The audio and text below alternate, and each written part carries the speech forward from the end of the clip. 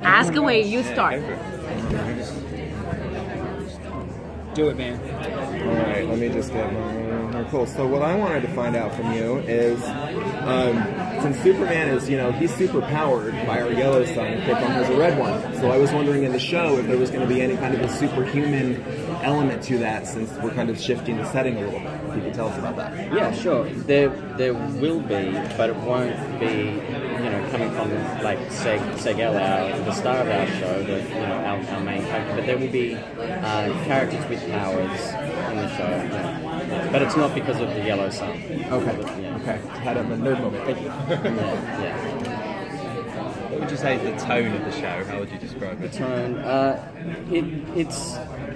it's a grounded world, even though it's on it's a very it's a sci-fi, very much a sci-fi show. Yeah. But it's a world that is in the middle of a kind of a really, the political climate there is Krypton's kind of tearing itself apart. It's become divided in classes. There's the underclass known as the rankless, and then there's the upper class, or the house of the house of Zod and the house of El, and they kind of live up in these kind of towers, and the rankless live below. So that sort of political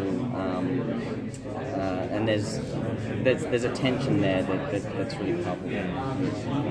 It's interesting. There's a difference in class then, almost. So you're telling almost a difference in. Is that kind of what the story is a little bit, like one class against each other? That's kind of the background. That's the world that we're in, and it's a big part of the storytelling. Yeah, and I think that Seg starts out as a member of that upper class, and then he's cast down into the rankless, and so he's really disconnected from the House of El and everything that kind of stands for. So part of the journey of the show is him learning what that means, what it is to be an El, and the responsibility that sort of is associated with that, and the power of that kind of that symbol. And he's a much more kind of rough and tumble sort of. He's from the streets. He's not a hero, and he's very quickly thrust into a situation where he needs to become that. But that's really the journey of the series, is him growing. It's a hero's journey,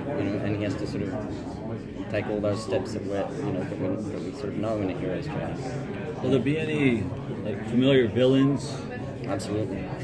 Yeah. Is there any way you could maybe toss a couple out there for us? Or? Well, look, without getting into the specifics of the villains, what I'll say is as a way to kind of get into the show, and I think one of the challenges I think a lot of prequels face is the sense that, well, we know how this story ends. Krypton is going to blow up, and that's the end. So why do I invest in that? Well, what we're doing with our show, and it speaks to the villains, is that there is a conspiracy to where some villains from present-day Earth, 2017, have travelled back in time to Krypton of 200 years ago to try and prevent Superman's birth. So very quickly the show becomes, it's no longer about the events of the past, it's about, the stakes are about the here and now, and about the greatest hero on Earth, or in the universe, and will he be born? And so very very early on it becomes a show where anything can happen now. And at the forefront of all of that are the villains who are kind of behind this conspiracy, and I think for obvious reasons I can't go into any more detail in the specifics of who they are, but it's a very cool way to get into the show, and it just kind of, I think, upends people's expectations of what the series is going to be.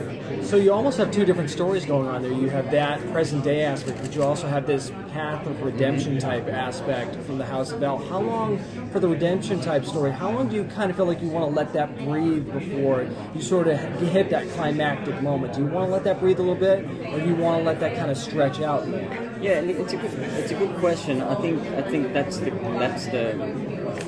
challenge of the show, is knowing how far to play any of those things, and I think it's we have a pretty well thought out plan for how that should play, and I think we want to, we've got that great bond, but ultimately we want people to invest in the characters of the show.